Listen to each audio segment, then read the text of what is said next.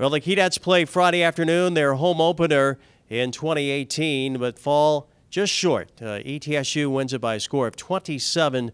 The Keydets just could not overcome 6 turnovers on the day, but plenty of bright spots, fought down the stretch, but in the final minute of play, the Keydets turn it over on downs, and ETSU prevails by 3. Still some very positives today. Reese Udinski, VMI quarterback, throws for 305 yards. Also interceptions by Devin Carper, a pick 6 in the first half. In the second half, Colin Loftus with a long interception return to set up a VMI score. Keydets briefly took the lead, but ETSU came right back. So the VMI Keydets continue their quest in 2018 on the road next week at Western Carolina at 3:30.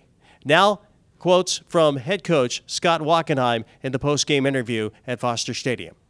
You know, first quarter wasn't kind to us, but the defense went out there, kept us in the ball game, and kept fighting, and until the offense found a way to turn it around. We had a couple special teams issues with the punt return and kickoff return that we had to address and fix. And when we did, we ended up playing well on special teams from there on out. We turned the ball over too many times and didn't do a good enough job protecting the quarterback on offense. I thought our defense played great, a wonderful bounce back game from last week. I just thought time after time they rose up. One of the touchdowns was on a punt return, and then a couple times, they gave up a touchdown on a short field, but they rose up and stopped them way too many times. It was very proud, the last series of the game that they were out there before the take a knee when, we called timeout. We said, hey, we got to stop them on this third down, and we did. They just rose up to the occasion every time they had the opportunity to do so, and I couldn't be prouder of them.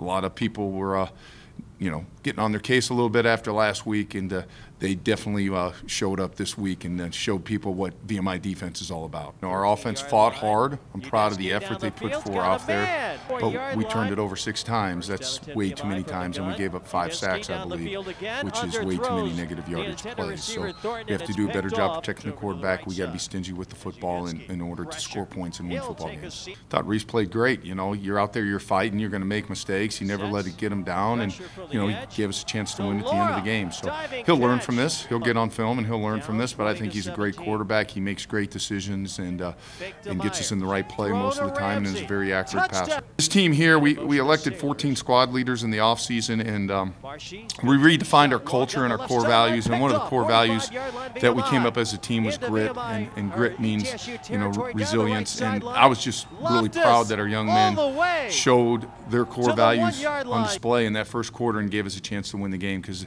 that to me was special.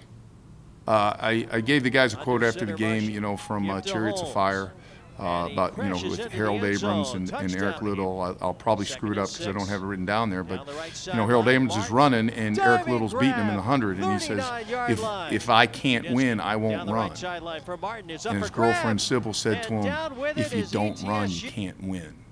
Our team showed up and ran today. I'm proud of them.